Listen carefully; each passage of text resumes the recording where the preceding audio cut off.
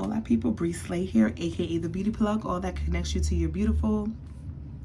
And today's video is going to be about some new releases, well, re-releases. They were out before, and whether the company reformulated it or not, it's been re-released, and also something new that I picked up. So no, this may or may not be released on a What's New Wednesday, but I'm still going to bring you the decent treats on it. So if you're ready to see what I picked up, and if you're ready to see the new releases of 2023, or the new, re-releases of 2023, then come on now, you know what to do.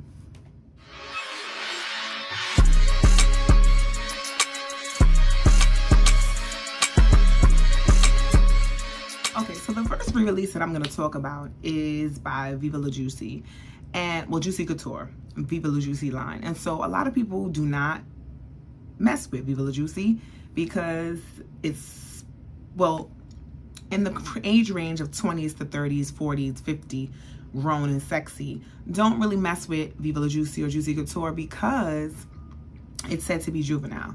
Viva La Juicy Couture Gold, I'll post a picture of it, I have, and I absolutely adore it because it reminds me of Very Sexy Now 2014 edition by Victoria's Secret that is no longer, that it's no longer in existence.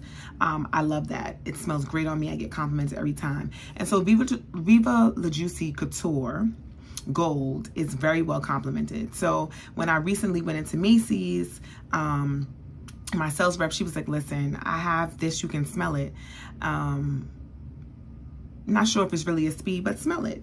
And so I smelled it and I was like, this smells good. Delish. Okay. And that is Viva La Juicy Sucree. Now, Sucree Viva La Juicy was released originally in 2016. It got reformulated and re-released 2023. And I'm going to give you some notes on it. So the top notes are red currant, mandarin, gardenia. Middle notes are almond cream, peach, orange blossom, and jasmine, and base notes of whipped cream, vanilla, cacao, and sandalwood. Smelling like a whole snack, okay? So, if you don't know, my scents, I love a woody, I love a rose scent, I love patchouli because patchouli makes fragrances last, and it lasts very long on me, and patchouli happens to smell good on me. I like oud, I like saffron, I like coconuts. Okay, so those are the things that I'm into. I have a plethora of fragrances. I think I'm now up to 200 and, according to Fragrantica, maybe 260, not really sure yet. Back to this. So Viva La Juicy Sucree is a 3.4 fluid ounce. I believe I paid $115. May have been a little more or less. And so let's look at the packaging. So the box is, as you can see, Viva La Juicy. It's a little Barbie girlish, you know, fitting for the movie that just was released July 21st. But check this out. If this is not the cutest thing I've ever seen. Now, yes, it's giving teeny bopper. It's giving teenage vibes. But it smells amazing, okay? So here we have the little pink bow. It's very girly. The icing dripping on it in a cupcake. This is the bottom of it is like a cupcake foil. And essentially it's saying that you want to smell like a snack, like a whole cake. All right, so I have my atomizer here. And I'm gonna just spray the atomizer. Now,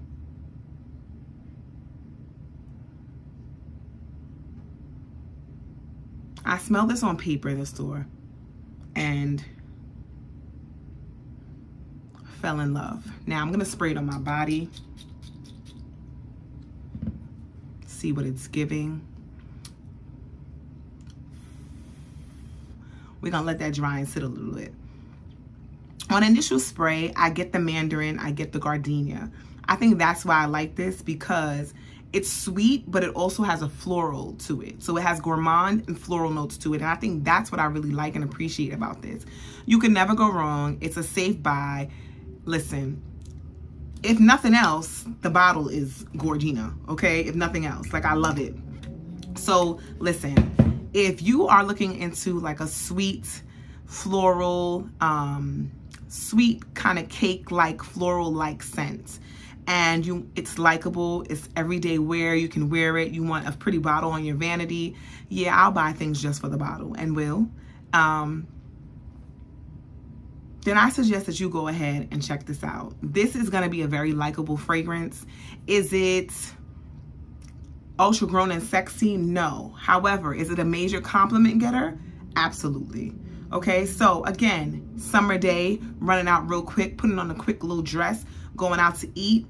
Your friend calls you up and be like, listen, let's go get something to eat. Let's go outside. Let's have a little cocktail. And you want to throw something on light and fresh? This is it for you. So I would say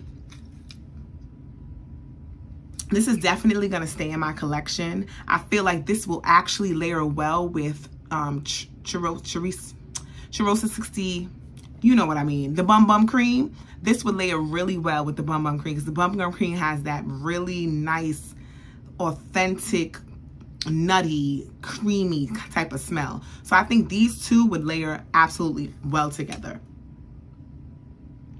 As far as longevity goes, I'm not really sure about the longevity. I know that there is going to be some projection on initial spray for the first hour, and sillage maybe. But as far as longevity, I'm not really sure what the longevity is going to be on this. I haven't tried it out. However, I do feel like it's a pretty girl scent. It's cute.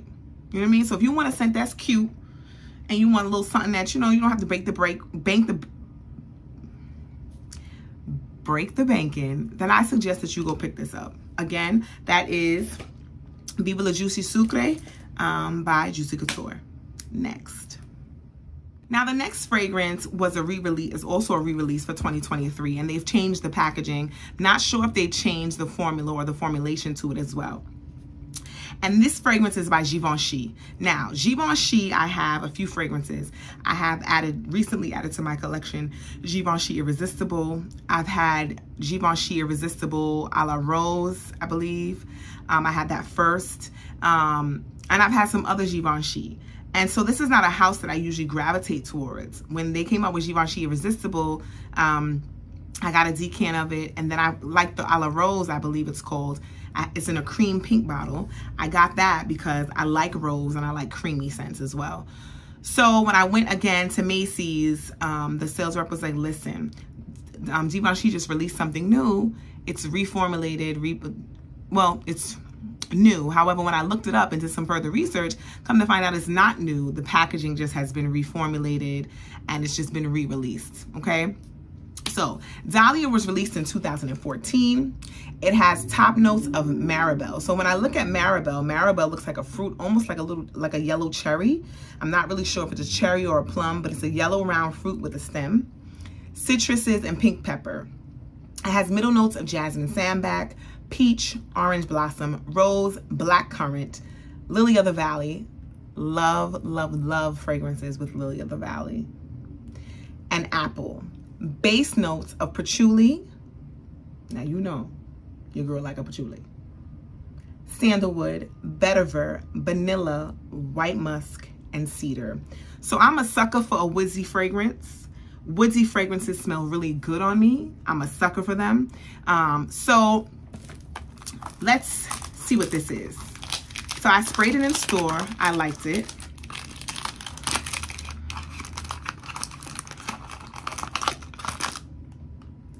This is starting to smell better and better as I spray it. Okay, so the old packaging used to be, the old bottle used to be rectangular. You know, this packaging, I love this because it's minimalistic and it almost looks very chic to me. This is a Eau de Parfum, and this is the 100 ml 3.3 fluid ounce. I forget what the price was of this. I don't know. I just ran it up on the credit card. Just ran it up. But we're going to see because I tried it in the store, liked it, walked around, and then I was like, you know what? Give me a bottle of that. And also, too, this was my retail therapy, so I hope I like it now. All right, let me get a new test strip. Okay. Let's see.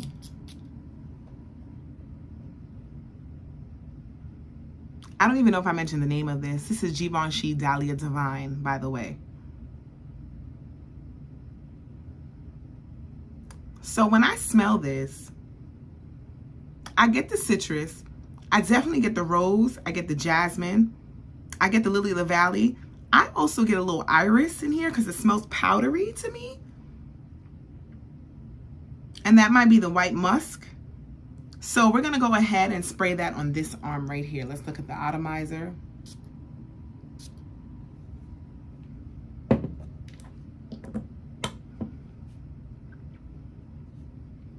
Now here's how I'm feeling about this. I sprayed this on my hand in the store and could smell it even after I left the store. So I feel like this longevity is going to be longevity in. I feel like the sillage and projection is going to be amazing on this. And I feel like this is the grown and sexy smell. This is a smell of...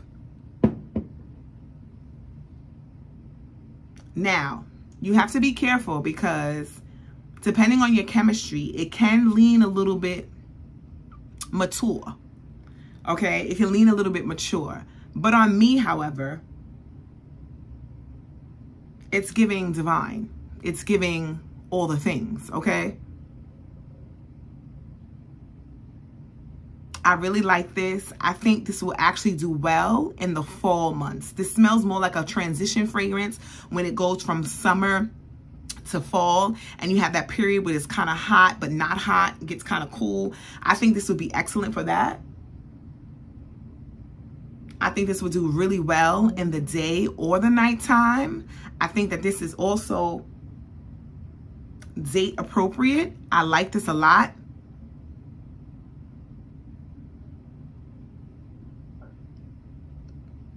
It's giving a sweeter version.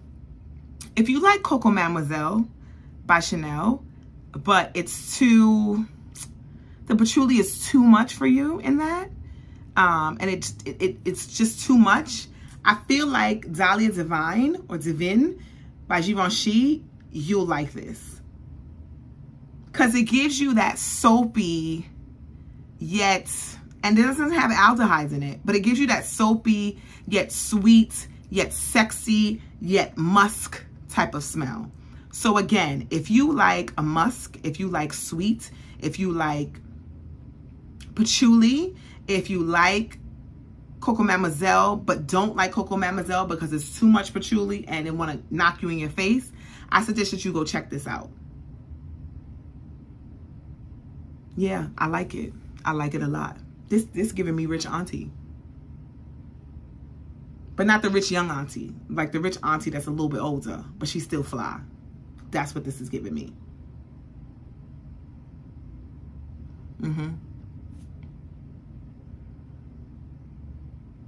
Okay, next fragrance. Okay, so another re-release that I'm going to talk about is from the House of Tom Ford.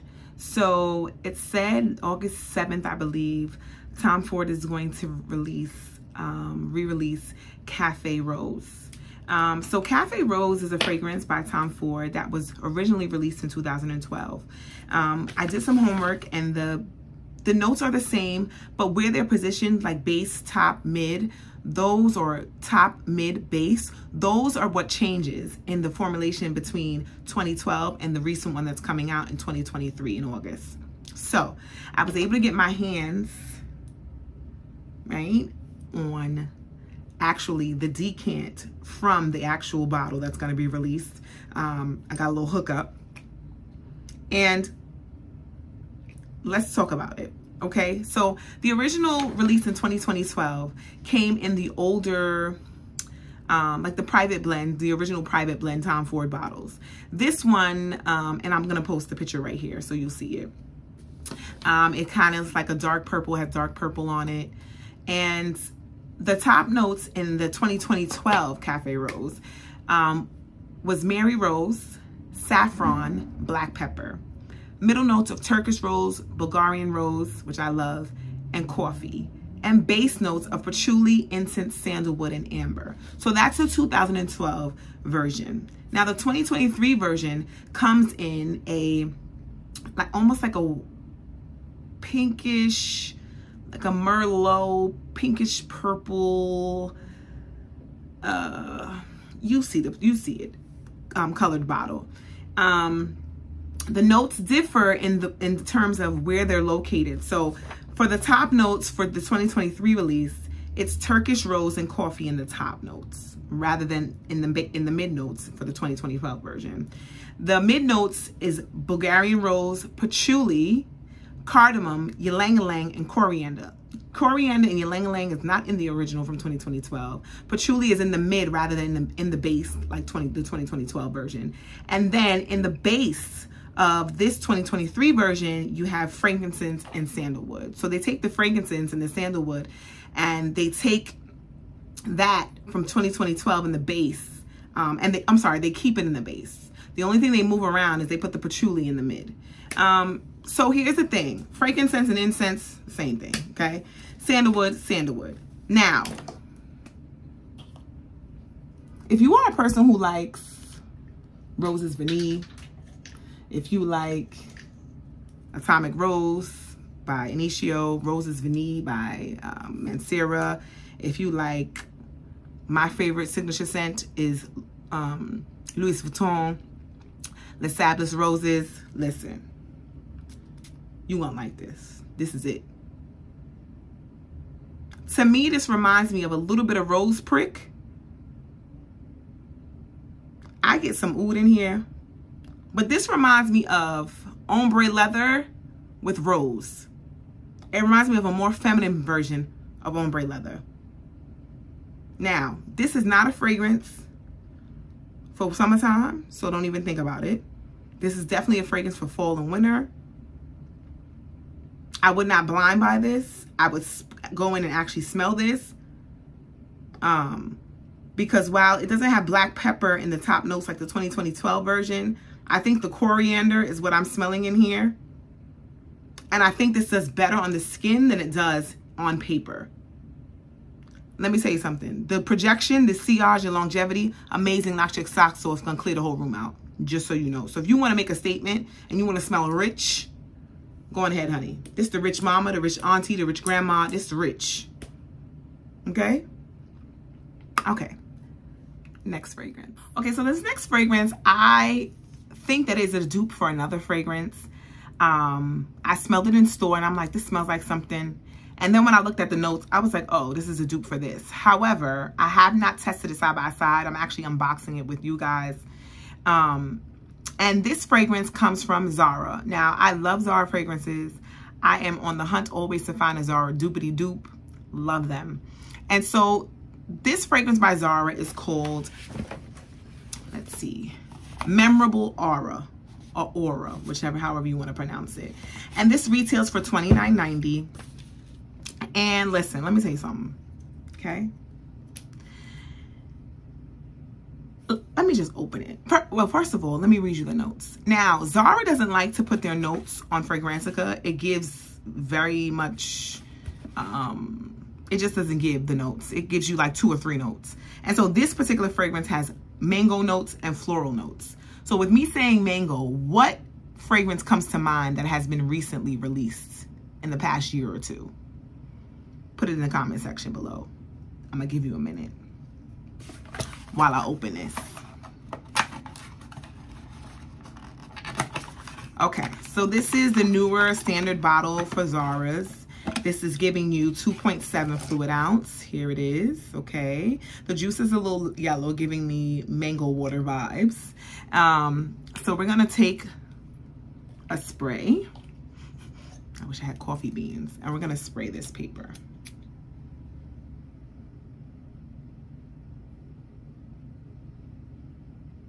Listen to me.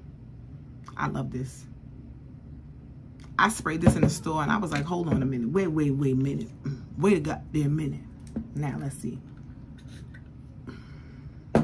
I'm gonna spray the dupe that I think they're trying, or it's in remnants of. Oh, and it is. Child, except this smells better. So if you put it in the comment section below and you've got it right, I'm gonna tell you that it reminds me of Paco Rabanne's Fame for women. It's a dupe, ladies and gentlemen. It is a dupe, okay? It smells amazing. In fact, I think this smells better because even though it says mango and floral notes, I feel like this has a woody note in it as well. And I'm a sucker for woody. So it's either cedar in here. It's either, yeah, it smells like it's more so a cedar in here. Yeah, this it. This smell good. Just off the paper. All right, so we're gonna spray this on my hand. We'll spray this right here and see what it's giving. Okay. Tickles my nose. Yeah, it's giving, listen. Ooh. I'm not gonna edit that out either. It's giving tropical. It's giving island. For me, I get the mango from beginning to middle to end. For some people, when they smell Paco Rabanne's Fame for women, they like, oh, I don't smell any mango. But I smell the mango. This is amazing. It's lovely. It's beautiful. If you like Paco Rabanne Fame or you didn't like it because of the bottle, I personally like the bottle. Or you needed something a little bit more woodsy and it was a little too sweet for you, listen, go on and get you Memorable Aura, because this right here, you get it? Instead of Fame, Memorable Aura. Like, which one would you prefer? I want my aura to be memorable. You know what I'm saying? Yeah. After a while, the mango starts to fade out, but I can still smell it. So here's my review on all three of these fragrances. This is a definite slay, okay? Slay, all right? This can stay in the store. Like, it's nothing that different about it. It's not over the top. It's not groundbreaking. It's cute, okay? This could stay in the store. Dahlia Divin or Divine, however you want to pronounce it, by Givenchy. You would have to try this for yourself to see whether it slays or stays. For me, it's a slay, and I'm keeping it in my collection. So that's that, and that's it, and that's all. But anyway, I hope this review was helpful. This is the new fragrances that I got that were actually already released, but then re-released, and one of them included a dupe from ZARA's. If you want a more in-depth video on me comparing Paco Rabanne Fame to the Memorable Aura by ZARA, then just leave a comment in the comment bar below. Just leave a comment, okay? Anyway, thank you so much for tuning in. Thank you all for your support, for your prayers during this time for me. And I really, really appreciate you. Don't forget to like, share, comment, and subscribe. And as always, stay elevated, stay humble, stay beautiful, and stay blessed.